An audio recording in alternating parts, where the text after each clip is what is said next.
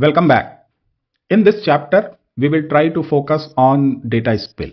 Data spill is a serious health problem for your Spark applications, your Spark jobs.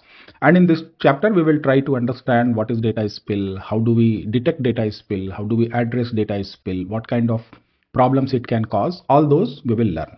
But before we start learning those things, let me give you an introduction to data spill. So let's start with the introduction to data spill. So in this lecture, I want to address three questions. What is data spill? Why does a spill happen? And why a spill is bad? So let's try to understand what is data spill.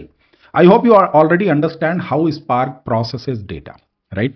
So in Spark, each data partition is processed by one single CPU core. And that CPU core is also given some memory for doing the data processing or for processing the data partition. That CPU core can also access a local disk of the executor just in case if it is required. So let's assume we have one data partition and this data partition should be processed by this CPU core and we have some memory for this CPU core to do the data processing. But for processing this data partition should be loaded into the memory first, right? And once the data is in the memory, then only CPU can process that. But look at the diagram. We have a small memory and a larger data partition. Looking at the diagram, it clearly looks like that data partition is bigger than the memory. Is that a problem? No, not a big problem. What Spark will do, Spark will load this data like this. So that total partition is broken into maybe two chunks. A first chunk, whatever fits into the memory, will go and sit into the memory. And the remaining part of the data partition, which doesn't fit into the memory, can be saved on the local disk of the executor. And this is what we call the data spill. Data does not fit into the memory, so Spark has to spill some part of the partition, some data from that partition to the local disk of the executor. And that's fine for now. So what a CPU will do, the CPU core will process this data, the first part, whatever is there in the memory.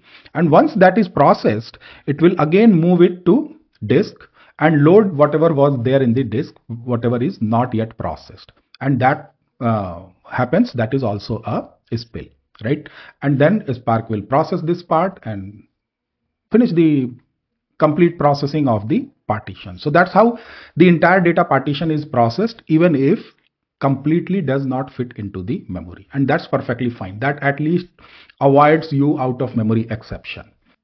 So I hope you understand answer to these two questions. What is data spill? Data spill is as simple as when a data partition does not completely fit into the memory, a part of that partition is spilled to the disk, right? So that Spark can continue processing. And then once whatever is there in the memory is completed or is processed, then Spark will again swap it. Whatever is processed, move it to the disk, and whatever is not processed will bring it to the memory for rest of the processing. That's what the spill is. Moving data from memory to disk, disk to memory.